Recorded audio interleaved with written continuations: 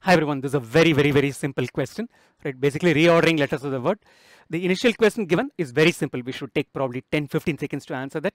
Subsequently, I'll provide you with a bonus question, which is a shade more difficult than this. Even that is not a very difficult question.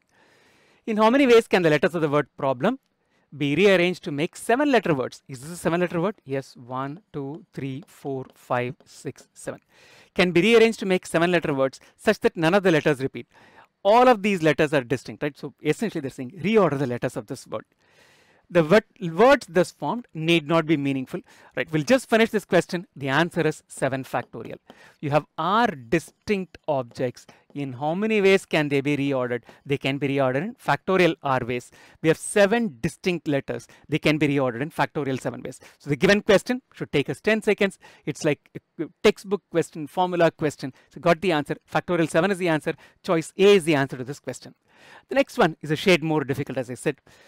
How many 4-letter words can be formed using the letters of the word problem? Problem is a 7-letter word. We want to form 4-letter words using the letters of problem such that none of the letters repeat. You can use each of the letters only once is what they're saying. How many such 4-letter words can be formed? The words thus formed need not be meaningful. Here are 5 answer options. Try this question. Again, not a very difficult question. Should be, if I can classify it in terms of GMAT levels, this would probably be a 550 to 600 level question. The original one that we did is a 500 level question, right? Post your answers in the comment section of this video. See you.